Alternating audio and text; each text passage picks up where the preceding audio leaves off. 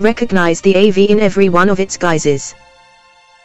That's right, the voice telling you that you can't do this, is the AV. The voice that says you can never have certainty is the AV. The voice telling you that you cannot or have not made the decision to never drink is the AV.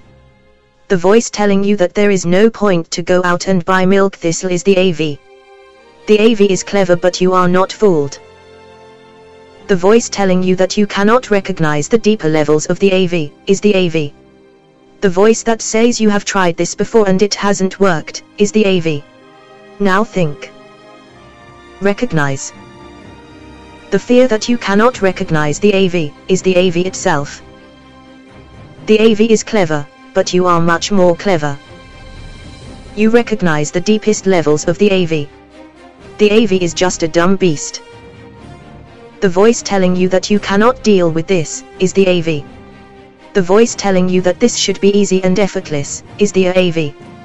The AV is fearful that you will use all your time and effort to destroy it. The AV is running scared. You have no pity for the AV, you have no need to show any remorse in your destruction of it.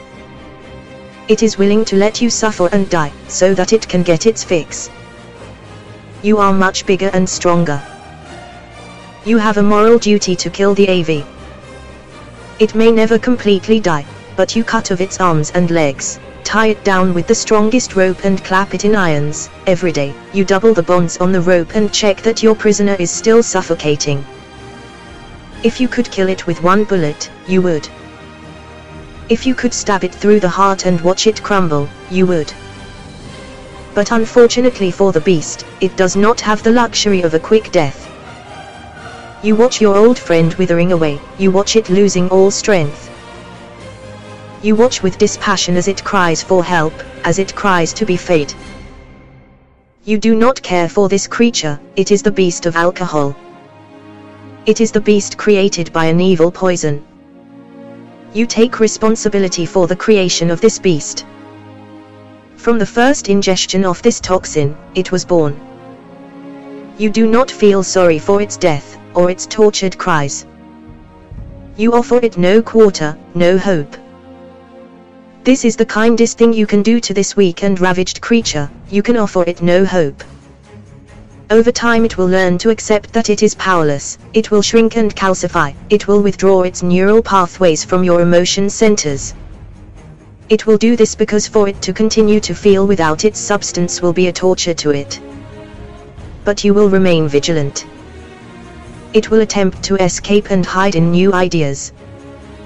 It will withdraw its claws from your emotions, but it will sit and wait, looking for a time when it can intellectually offer you another drink, looking for a time when it can try to persuade you that you can take one little hit.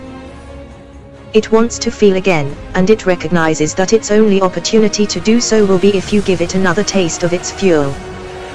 It feels deprived and scared. It feels helpless. But all it wants to feel is bliss. It wants to feel bliss at your expense. It wants to feel bliss more than it wants to live. It would rather you die, in pain, just so it can be fed one more time.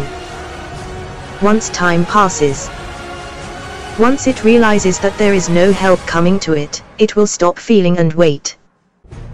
But you are always vigilant. You recognize it at every turn.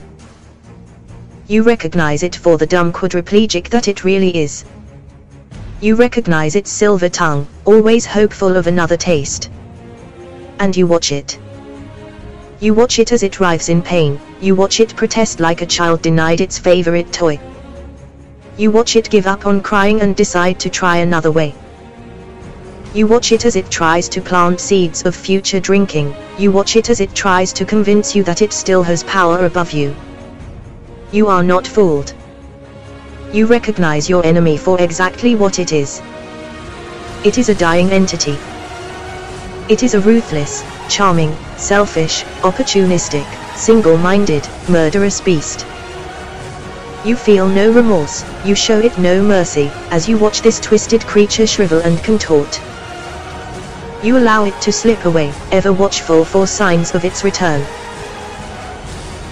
Your guardians stand at the gates of your conscious mind. They alert you the instant they even get a sniff of this beast.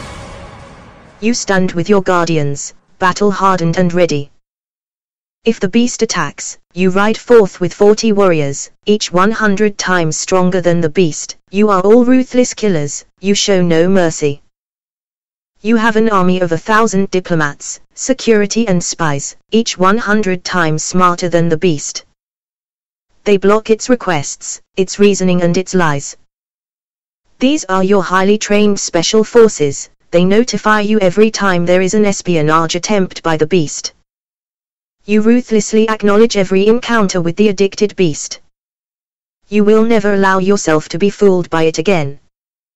You take complete responsibility, now and at every moment in the future for your continued sobriety. You are free.